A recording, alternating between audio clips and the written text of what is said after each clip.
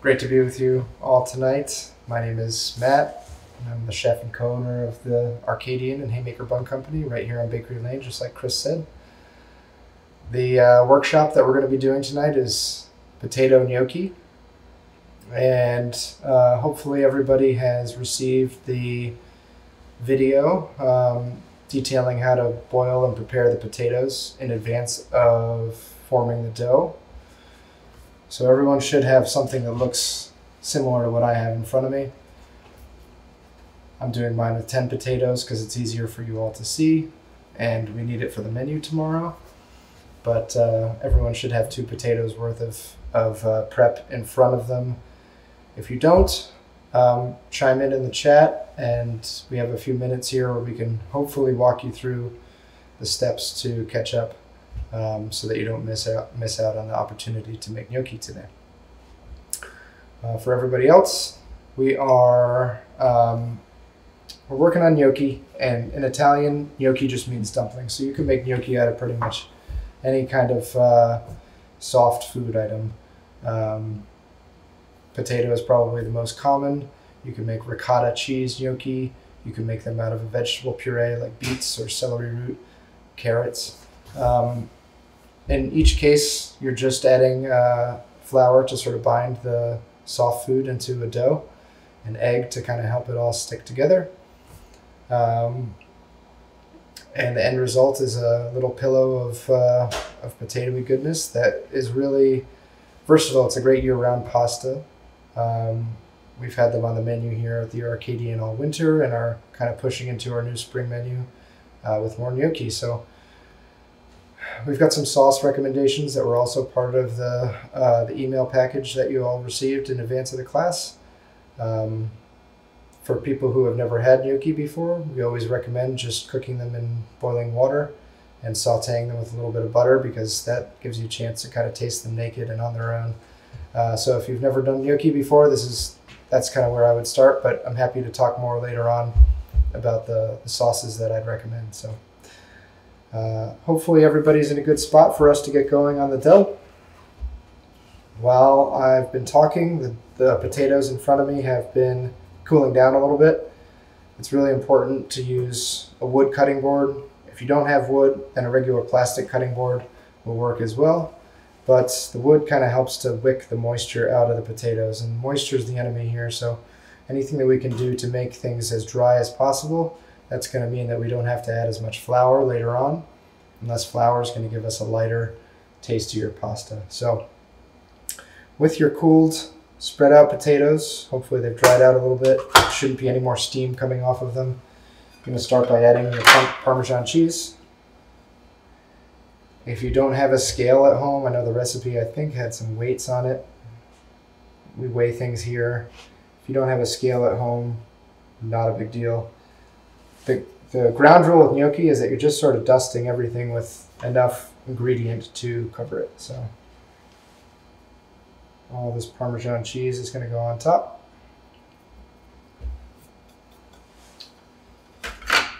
The next thing we're going to do is season the gnocchi. So I have salt, pepper, and nutmeg. If you don't like nutmeg, or you don't have it and you don't feel like going back out to the grocery store just to buy nutmeg, just leave it out. Question, Matt. Sure. Is the towel method for peeling just for speed, or can I peel before boiling? Oh, that's a great question. If you could repeat the question too. So the question was, in the video, I peel the potatoes after boiling with a towel. And the question was, can we peel the potatoes before boiling them so that you don't have to wrestle with a really hot potato coming out of the water? It ties back to what I was just saying about water being the enemy. And if you cook a potato with its skin on, that skin is like a little bit of raincoat for the potato, for the starch inside. So that starch can't absorb too much moisture. If you peel it beforehand, the outer layer that's in contact with the boiling water is going to get kind of waterlogged. It'll still come out fine. You just might have to add a little bit of extra flour, which is why we recommend cooking it with the skin on.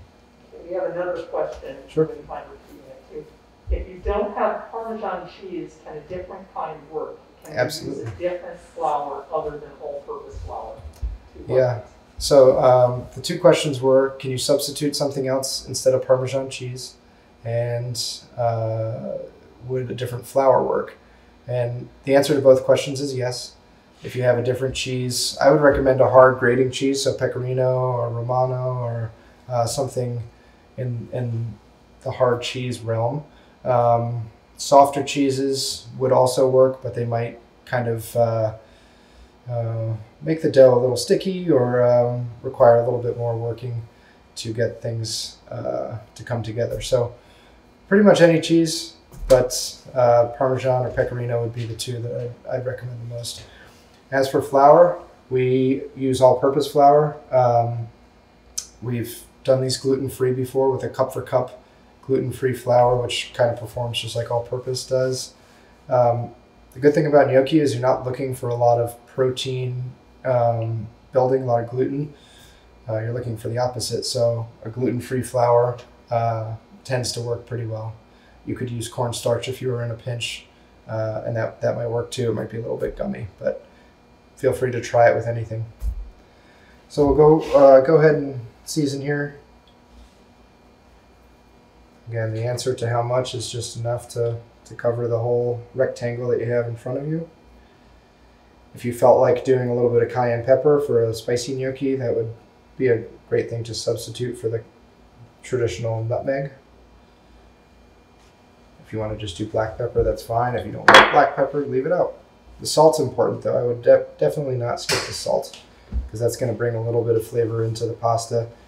That's hard to get later on from just cooking it in the salted pasta water. Don't skimp on the salt. Okay, so we've seasoned evenly across the whole top. The next thing to do is going to be the eggs. And I have 1 egg yolk per potato. So in my case, I'm doing 10. You should have 2 at home. And there's 2 different ways to do this. You can mix the egg yolks up a little bit beforehand, or you can just pour them in whole. It doesn't really matter. So I'm gonna do them whole. Just try to spread them out.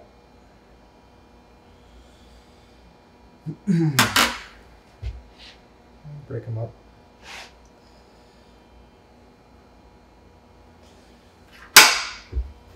So before I start mixing this, we have to talk tools for a second. And in the recipe, it calls for a dough scraper or bench scraper. That's this thing. It's a piece of wood with a piece of metal stuck to it. If you don't have one of these, I'd recommend getting one because they're a pretty good tool for a lot of things in the kitchen. If you don't have one tonight, don't worry. A metal spatula, a stiff metal spatula that you have for pancakes will work great. You could also substitute, let's see, a knife would work too if you're just trying to kind of chop things in. So a knife or a spatula would be the 2 things that I'd recommend using if you don't have one of these. If you do, you can go ahead and start chopping everything up. So because we haven't added any flour yet, the goal of this stage is just to make a loose mix where we're kind of bringing the egg in, but we're not trying to homogenize it yet. We're not trying to make it all the same.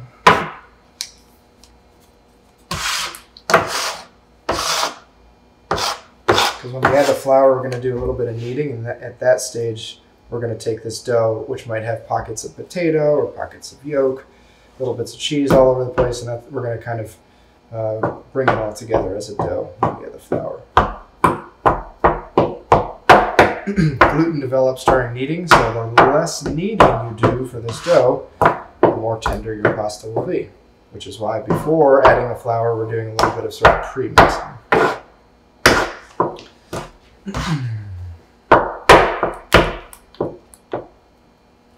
I'm just trying to get all the really liquidy bits of egg yolk mixed in.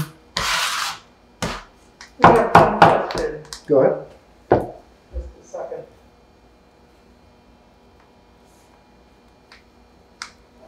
Do you want to mention your question? I'm sorry, I didn't hear it.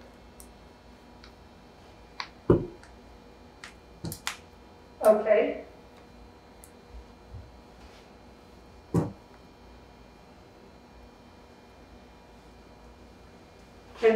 The the question is, can you just mix everything in a bowl, or can you mash it that way? Can you mix everything in a bowl? So the reason that we start by spreading it out flat is to vent the steam and to kind of cool everything down and work with it in a flat layer. When we mix the dough, we're kind of folding it over itself instead of kneading it in a bowl. If you were short on counter space and the bowl was your only option, I'm sure it would work, but we would definitely recommend kind of working on a flat surface instead of inside of a bowl. So after you've got your pre-mixing done, again, you can still see big pockets of yolk and potato. It's not all the way mixed yet.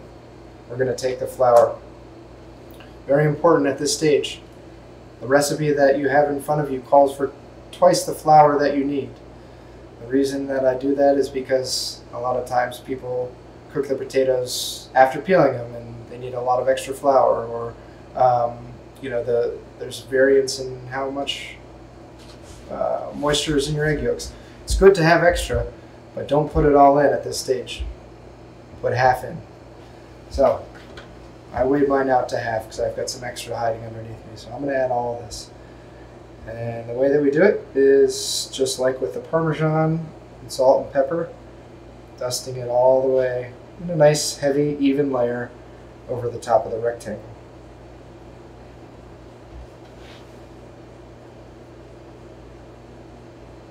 The goal of the flour is to just bring everything together. If you add too much, the dough will dry out.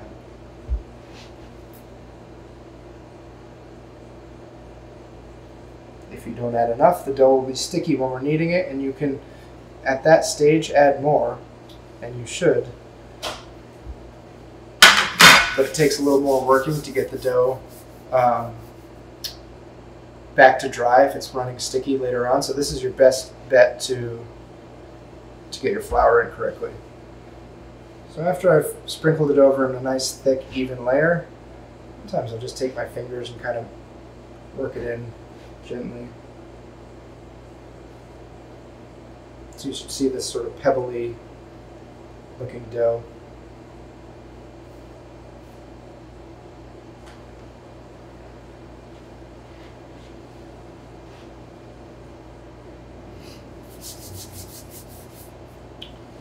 Okay. We have another question here. Sure. Should we put in all of the 1 3/4 cup flour? Can you repeat that, please? Should we put in all of the 1 3/4 cup flour? The recipe calls for 1 3/4 cups. I would add about 3/4 of a cup to start. So now that we've got the flour in, we're going to start bringing this together as a dough. And so we'll use a book analogy because it's part of the library series. We're going to take that first third of the dough that I just folded over and fold it into the middle. Next, we're going to take this second third and fold it over into the middle. Folding allows the dough to kind of mix. It's like you're making biscuits. You're mixing the dough together and homogenizing all the ingredients without doing a lot of kneading. So then the bottom goes up to the middle and push down. Top goes back towards you. Push down.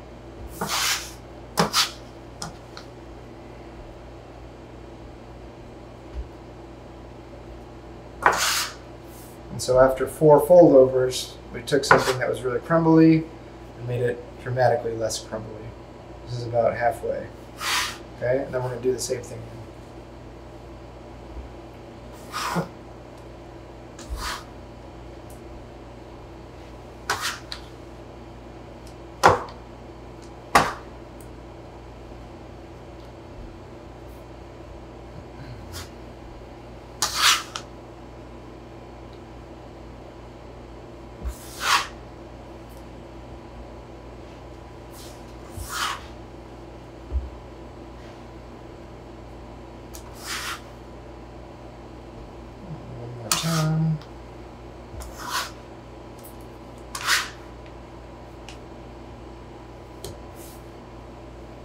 After you've done the folding method a few times, you can start working it with your hands.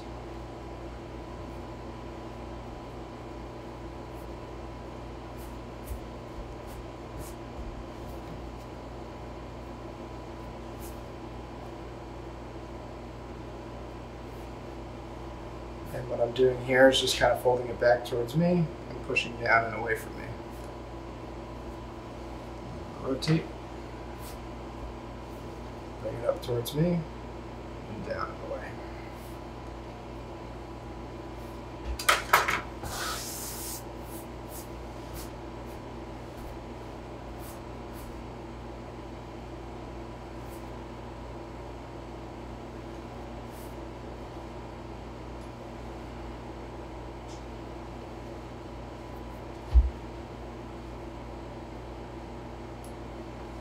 So I'm being pretty gentle with it here, trying to bring it together into a nice smooth mass, but not working it too hard. I think that during this class I sometimes scare people by saying, you know, if you over knead the dough, it's going to be tough and terrible, and that's not the case. You know, feel free to bring it together and to use your muscles on it, and you know, work it to the point where it turns into a dough. But if you've done everything else right up to this point, it shouldn't need too much kneading and mixing to come together.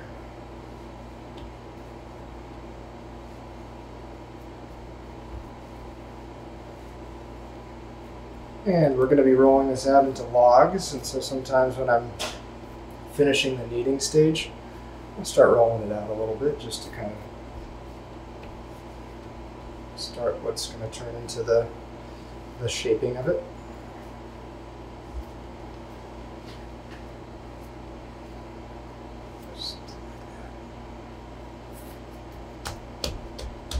So, dough came together pretty nicely. You can see that it's not sticking to the table at all. I can move it around without any kind of dough stick. That would be a sign that you need to add more flour if that happens. But if it was running really dry, I'd have a hard time bringing it together into a mass.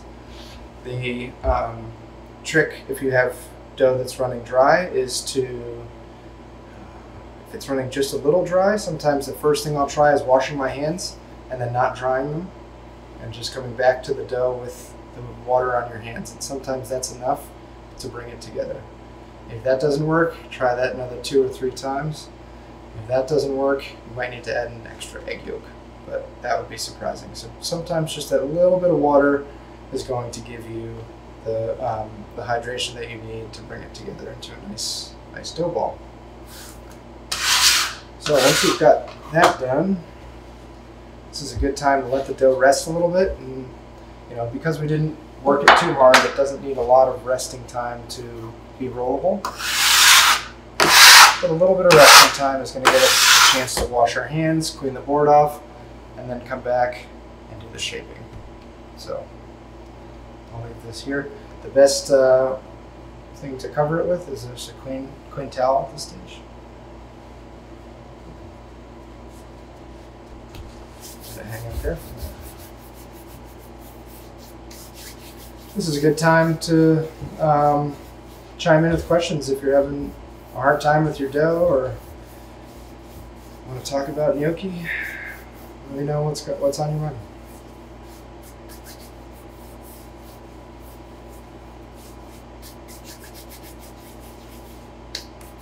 Everybody feeling good about it so far?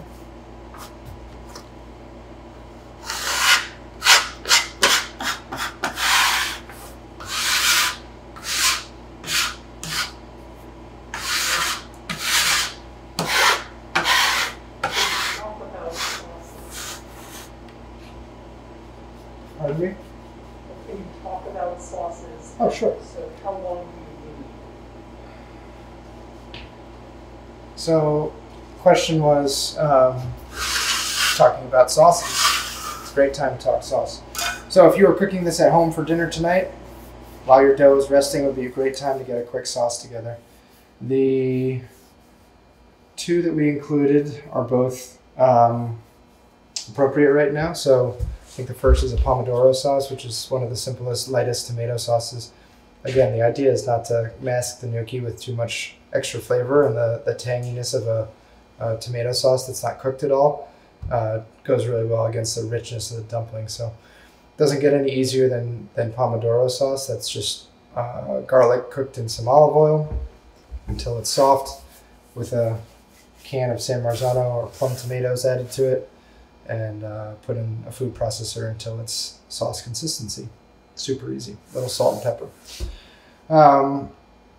The recipe that we've been doing a lot at the restaurant, which is probably my favorite way to have gnocchi, is with a cheese sauce. So we're using this Orb Weaver Creamery Frolic cheese. Orb Weaver is obviously a local cheese making operation right here in Middlebury, and we're psyched to have found this cheese because it reminds me of an Italian taleggio. It's like soft, ripe, wash rind cheese. And we do that with a little bit of radicchio and heavy cream and the cheese, and just let all those simmer in a pan until the cheese is melted down. Cook the pasta and then throw it in, toss it with the sauce. Super easy. And then the other recipe that I included on the notes was a ramp pesto, and we're a little ways out on ramp season, but if you do have some wild ramps growing in your backyard, making pesto out of the leaves is a wonderful springtime treat, and ramp pesto is a wonderful sauce for gnocchi. If you don't have ramps, any kind of pesto, basil or otherwise, works great as well. So those would be my sauce recommendations for tonight. Again, don't hesitate to try the plain butter, and if you have a couple leaves of sage and you want to mix the sage in with the butter while it's warming up in the pan, that's a wonderful way to do it too. So versatility on this pasta is tremendous. Like I said, you can find a sauce in all 4 seasons for it. Another reason that we like doing a workshop with it is you don't have to use any kind of fancy machinery. There's no hand crank pasta machine that's in your basement that you have to dust off and locate. It's just something that if you have it up your sleeve, you can pull off without too much in the way of equipment. So it seems like an easy one for people to pick up and add to their arsenal. So yeah, if you're looking to do sauce at home, like I said, this can rest for 5 minutes. It can rest for an hour. Longer than that, you'd probably want to move it to the fridge. But for the time being and the sake of this class, we'll say 5 to 15 minutes is good.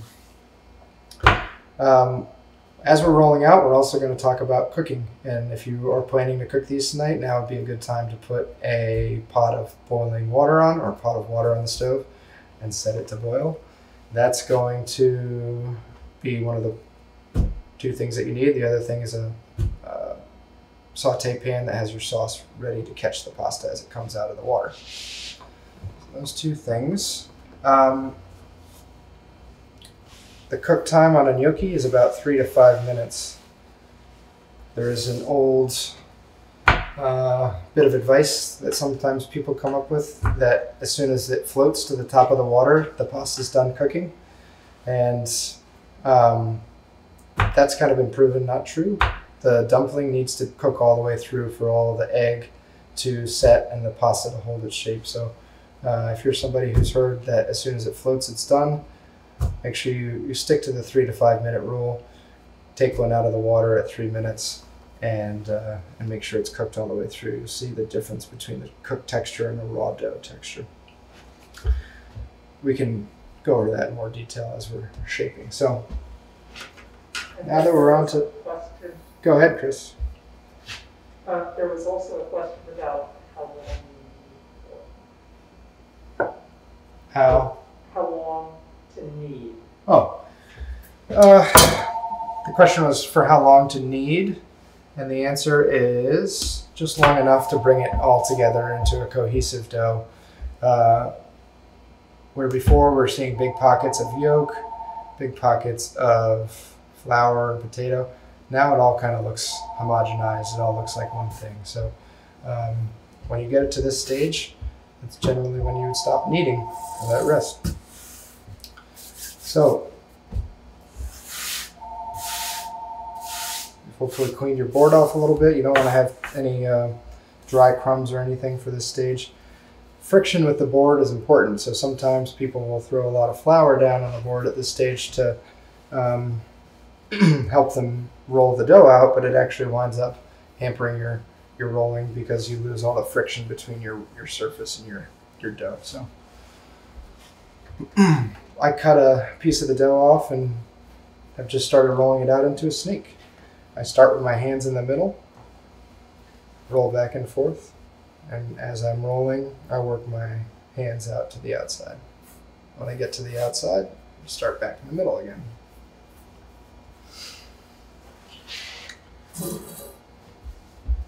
If you're working with limited counter space, I would cut the portions smaller for rolling.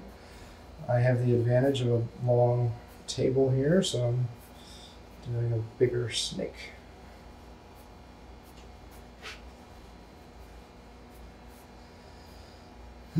I generally recommend rolling this out to about the thickness of your finger. That's a good measuring stick. When these are in the water, they're going to swell up and grow a little bit. So if it looks like a small bite size to you going in, it's going to be a large bite size coming out.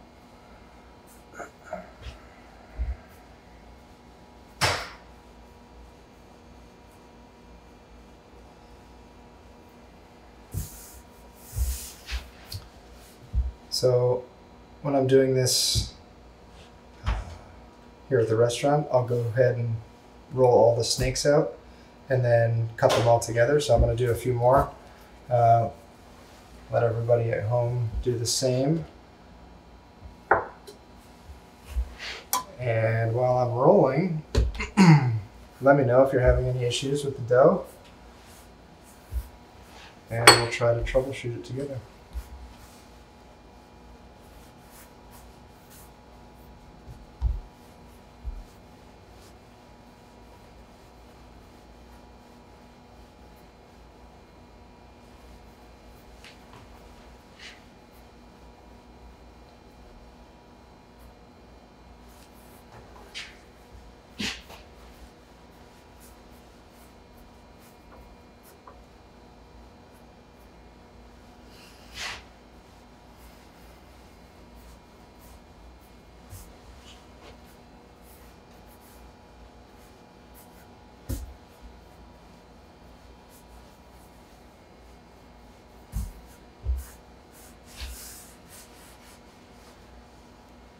If this is feeling sticky to you when you're rolling it out, that's when I would add a little bit of flour just to keep your hands clean. You cleaned your hands before rolling, and they should stay clean. If the dough is sticking to your hands, add a little bit of flour, but try not to add so much that you lose your friction.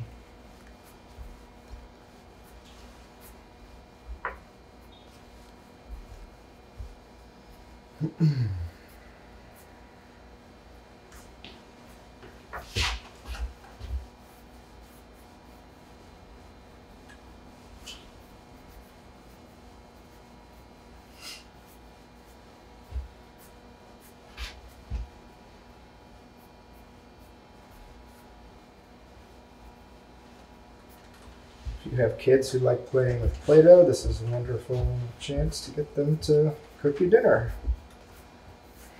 And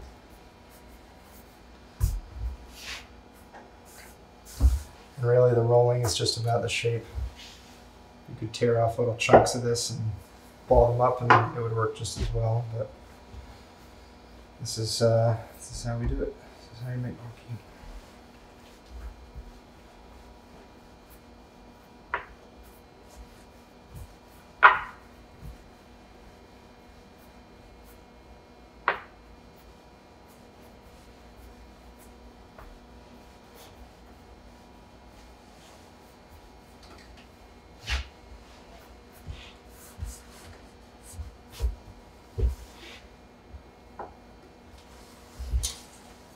do one more for now and then have something to play around with later. So, speaking of having some to play around with later, one of the things that always comes up with the gnocchi is, what if I make too much, or what if I'm not ready to eat it tonight? And there are some options. So once you finish shaping the dough and you have all the gnocchi into little individual pieces, you can place it on a sheet tray and throw it in the freezer and hard freeze it. Once it's all hard frozen, you can take those individual pieces of pasta and put them into a freezer bag or Ziploc or a Tupperware or whatever, and hold them for a week or two, let's say, in the freezer.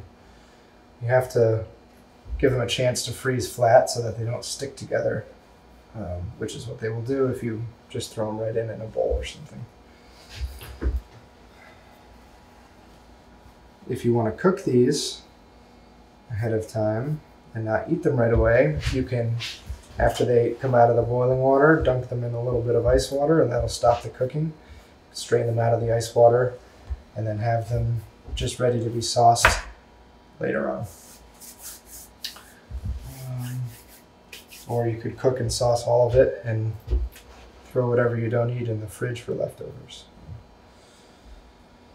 Okay, so now that I have these 5 snakes done, I'm going to roll them all together, but at this stage, they're not sticky, but they will stick together if I roll them up against each other. So this is where I'm going to take some of that extra flour and do a pretty thorough dusting. Not too heavy.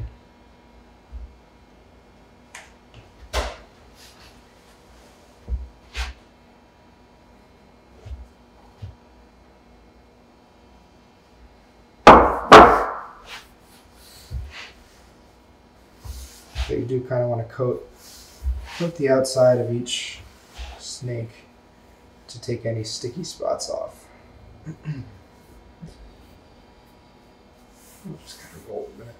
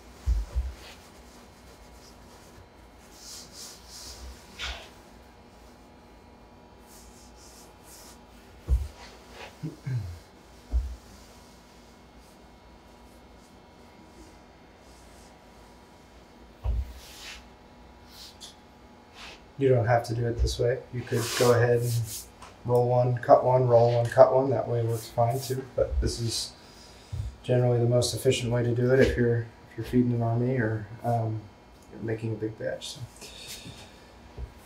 So cutting is next. I like to use a knife because at this stage I just want to go through the 5 rolls really cleanly. The dough scraper or spatula, or what you were using before as your straight edge, would work fine too.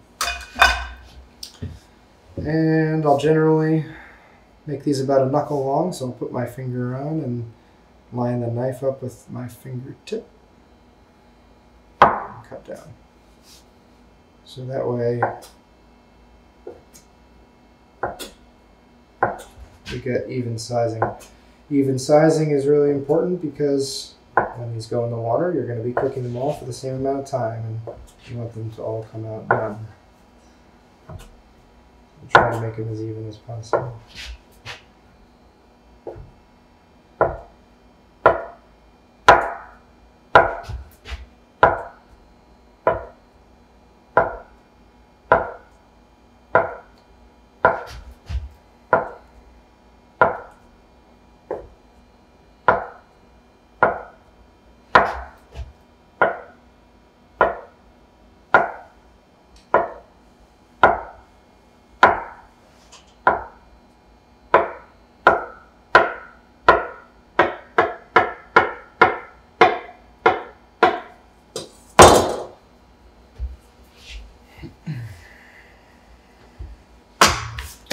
Okay, so sometimes I'll bring a little bit more flour back on, so when I loosen them up, they all separate.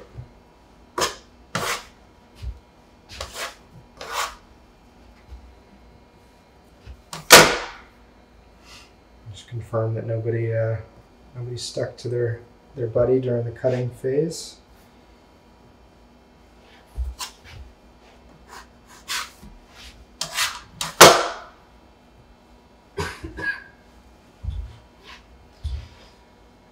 And at this stage, you've made gnocchi. You can stop here, throw them in the water, and eat dinner. No problem, no problemo. But I think a lot of people probably have seen the traditional shaping exercise for gnocchi, where there's ridges on one side and a hollow thumbprint on the other side.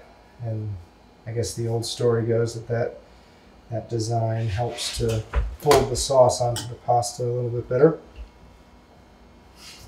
It's debatable. But if you want them to look like that, we're going to go over that next. So don't worry. These guys did get a little sticky. A little extra flour would help. But they're fine now. Okay.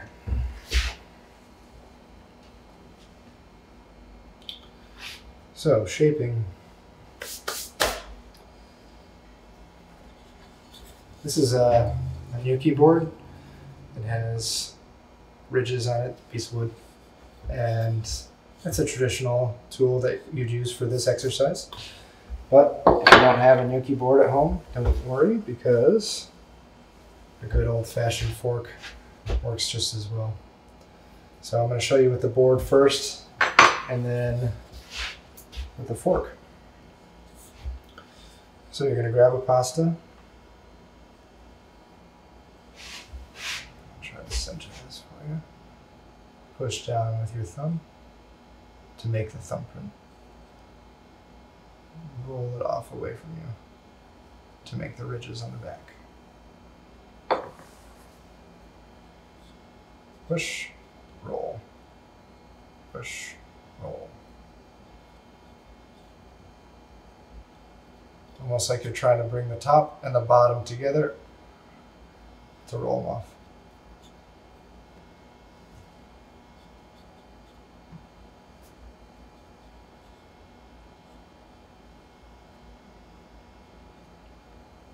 Okay, that's the board. Fork is the same thing. Use the back of the fork. Push down, pinch off. Push down, pinch off.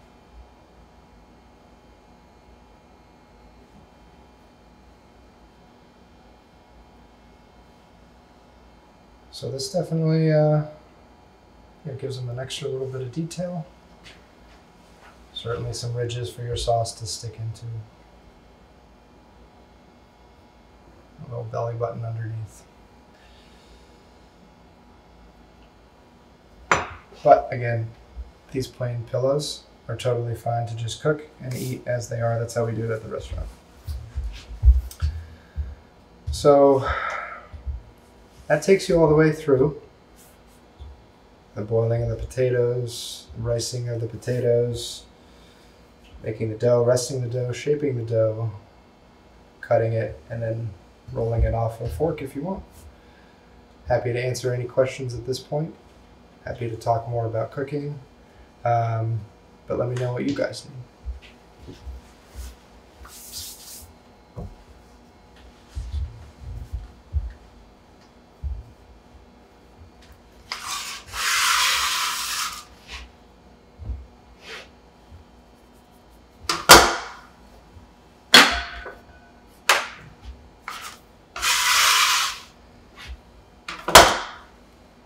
If you're feeling proud of your gnocchi at the end of the class and you wanted to put your picture up on Instagram, or put a picture up on Instagram, I'm happy to include it on our story. We're always proud of students' work. people take the class. And happy to know that there are people out there in Middlebury who we can call if our pasta maker gets sick.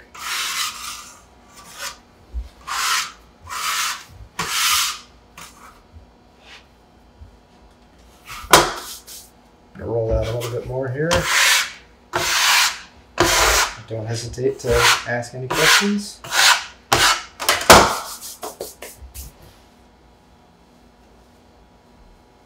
Let me know if you need to see anything again.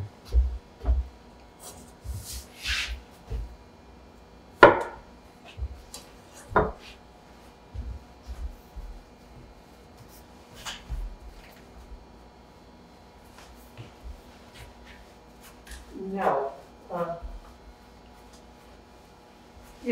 Hi, Amy, can you repeat your question?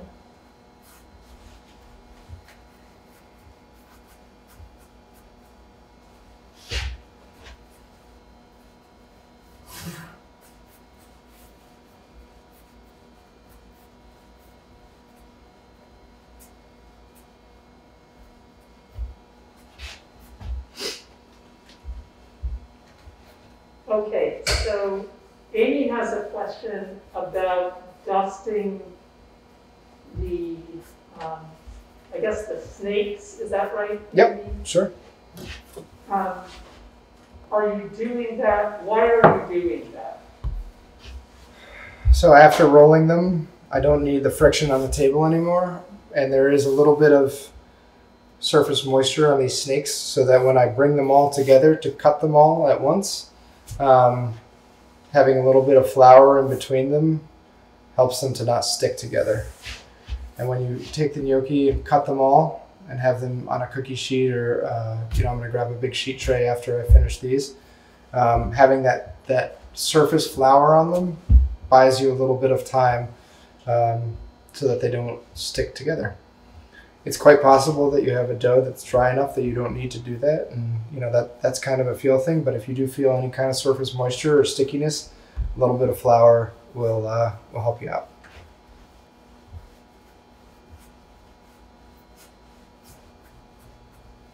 Did that answer your question, Amy?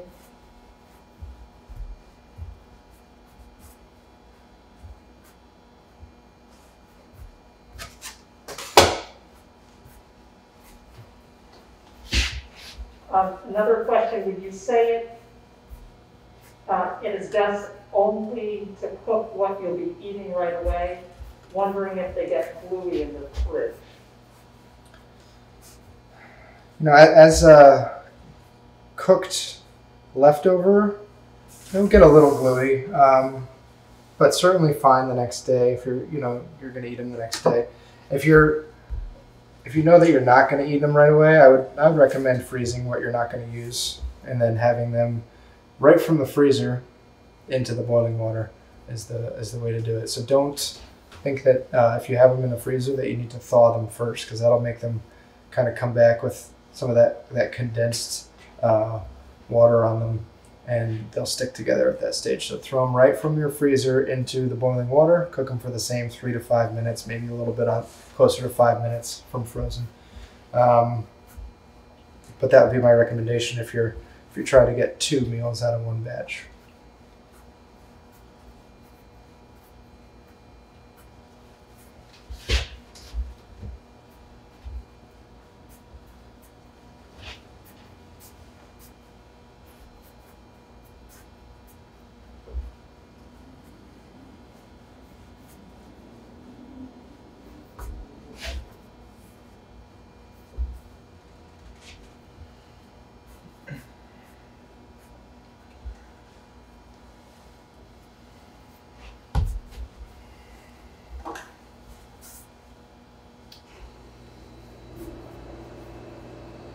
It's been a wonderful weather week this week, so we're full steam ahead on our plans at the Arcadian to open the restaurant back up to in-person dining this Thursday, Friday, and Saturday, and then we're going to go to a 4-day week next week. So we're looking forward to hosting guests again and putting food on plates after winter's hibernation here. So, if you're not happy with how your gnocchi came out tonight, come on in and we'll make one for you here.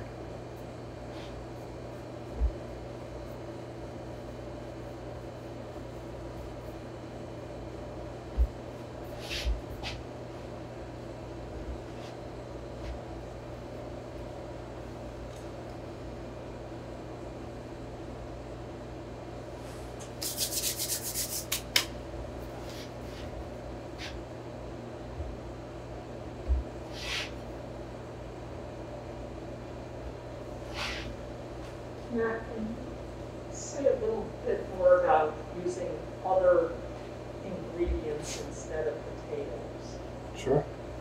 and how that changes the gnocchi? The question was about using other ingredients instead of potatoes. And the ratio of egg to other ingredients is generally the same. So if you look on the recipe that I gave you, I can't remember the weight of the potatoes off the top of my head, but you would match that same amount of other wet ingredient, whether it's ricotta cheese or a vegetable puree, a mashed pumpkin or butternut squash would work well. And that ratio of flour to egg would stay the same. What would change is the flour, and that's really a feel thing because there's such a wide gradient of hydration in the other ingredient that you'd be substituting for the potatoes. We know that Idaho potatoes are relatively dry inside, starchy potatoes, and take this much flour. We also know that things like sweet potatoes or mashed butternut squash are much wetter, so that you're probably going to need close to twice as much flour for those preparations. With regards to ricotta cheese, what I would always recommend doing is, if you can, leaving it to drain overnight in a colander, so that any kind of excess moisture comes out. And again, that's going to translate into the smallest addition of flour necessary and the best pasta. So whatever you do, just try to get it as dry as you can. We have a question here about, should we start boiling?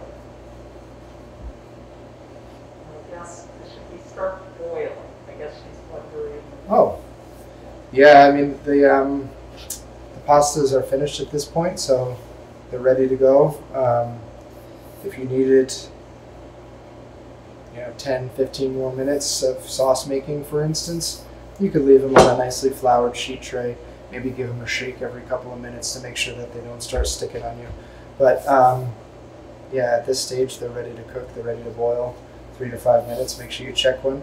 Make sure that your pasta water is adequately salted. That's something that we really do try to make sure that people realize, is that it should be salty like the ocean when you're cooking pasta, and that's going to help flavor that pasta so that it's super tasty when it comes out.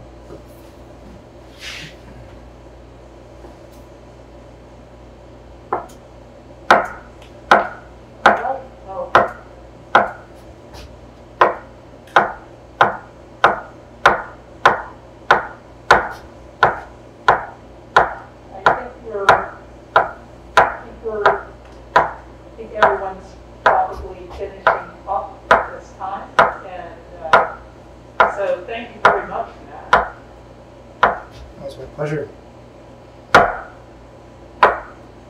There's one more question here about saute.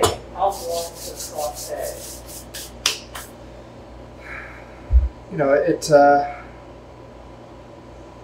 It depends on the sauce. One thing that we generally try to say as a rule of thumb is, if you cook the pasta 80 to 85% in the boiling water, and the last 15 to 20% in the pan, that's a good rule of thumb, because that starch is going to leach out into the sauce that you're making and kind of help it stick to the pasta.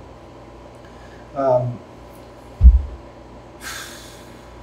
gnocchi are a little bit fragile in that sense, so you might want to take it closer to full cooked and then just have enough sauce to dress it with ready in the pan, and have it be relatively quick, coming out of the water into the sauce. If you've cooked it all the way in the water, it shouldn't take too long in the sauce. But again, that's kind of a variable based on how much sauce you put in your pot, how saucy you like your gnocchi. We generally would say between, for this batch, if you're cooking the whole batch, I would say a cup to 2 cups of sauce would probably be enough to get it done. But if it's tomato sauce, it's going to be different than pesto sauce. If you are doing the pesto sauce, what I would recommend doing is taking the pasta out of the water and landing it in a little bit of pasta water. So take a 1/4 cup of pasta water out of the pasta pot, put it into your saute pan, take the pasta out, cook it in the pasta water for a minute with a little bit of olive oil, and then add the pesto just at the end so that the pesto doesn't lose its color to overcooking, because when you've got something with a fragile green color like pesto, you don't want to cook it too long.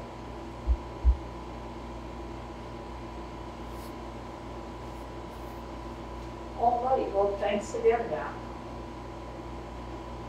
Welcome. And thanks to everyone for joining. Buon appetito. We have one more question here. Okay. Fiona, did you have a question? Here we have one more question in here. My gnocchi sort of turned to mush when I took it out of the boiling water. Was the dough not dry enough? Turning to mush usually means undercooked. The question was, a gnocchi turned to mush, taking it out of the water. That generally is a symptom of undercooked pasta, because the egg, the cooking of the egg is what's going to really pull it all together and let it hold its shape. And so if it's melting that badly, I would say you probably need to just get it a little bit more cooked. Okay, and one final question, and then I think we'll end for the evening. If you don't have any sauce, how should you eat your gnocchi? Is butter good? Butter is great. Like I said in the beginning, if you're new to gnocchi and you don't have any sauce hanging around, then just melt a little butter, mix in a couple tablespoons of the pasta water with the butter once it's melted, season it with a little salt and pepper, take the gnocchi out of the pasta water, move it into the butter and water, toss it to coat it, add a little bit of Parmesan cheese. If you have fresh sage, that's wonderful on there too, and enjoy that one.